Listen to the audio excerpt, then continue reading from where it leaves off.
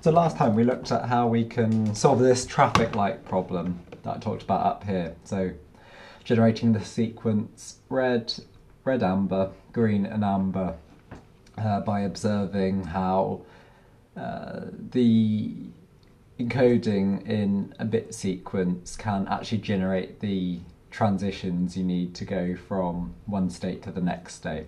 But as I said before, this is kind of a really rubbish way of doing it because it's not at all generic. It's not great. So we're going to have a look at another way of doing this. So this is going to use disjunctive normal form, and this is a way of expressing any Boolean statement in terms of ands and ors only. So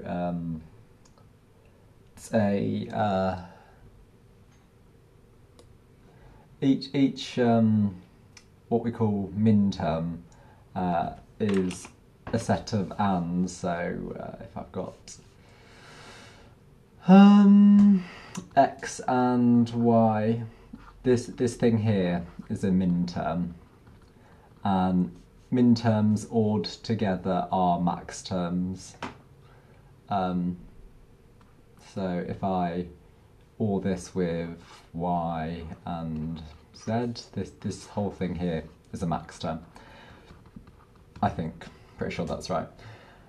Anyway, what we want to do is generate some expressions for when we want a red light, when we want an amber, and when we want a green light.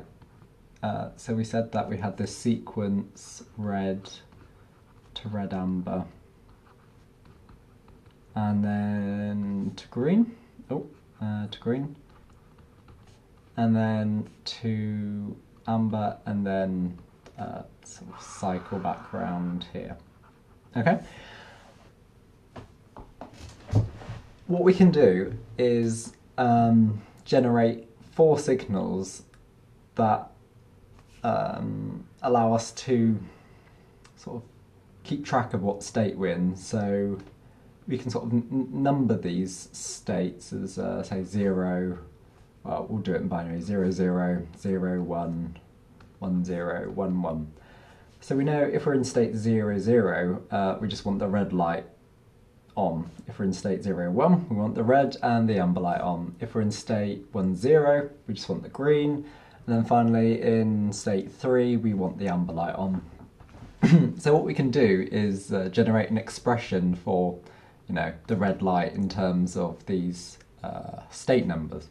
So if we're in, so we'll call this state 1, state 2, state 3, or actually we'll call them state 0, 1, 2, and 3.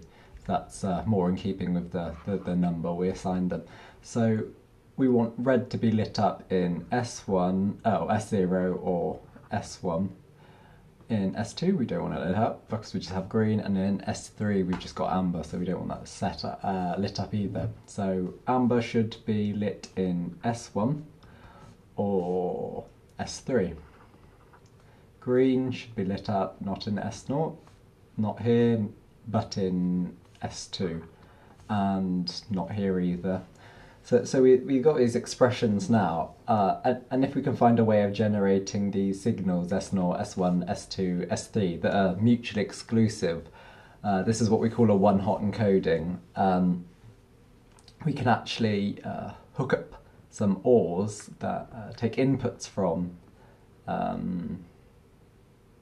So yeah, we can produce some ORs. So if we have an OR here and its output goes to the amber light, if we feed in S1 here and S3 here, then the amber light will only light up when either one of those things is true. So this is like a sort of hardware description of this Boolean expression here. So we've got this problem of generating these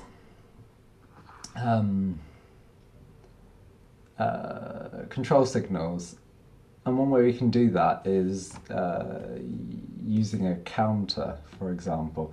So if we've got a counter that counts, from 0 to 3, we get these encodings, but as I said, we want a one-hot encoding, so out of 4 choices, we only ever want one of them to be on. If 2 of them are on at the same time, then, well, that doesn't really make any sense. You can't have 2 states, a system occupying 2 states at the same time. There is just one state. And the way we can do this is with this counter, if we feed the input of that into a, let's see, a demultiplexer. So if this is a demux, and we've got a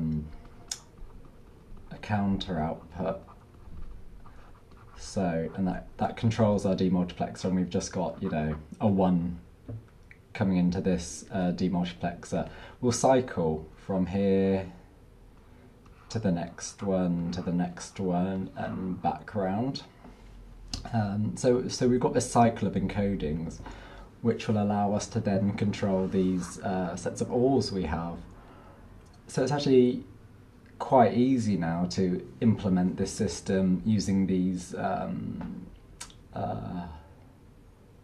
techniques, and these scale quite well actually. So whenever you want to have 3 states and 4 states in your system, you can just add a counter and have this demux of a 1 going into it, and have these control signals go off to go and enable part 1 of your system, part 2 of your system, etc.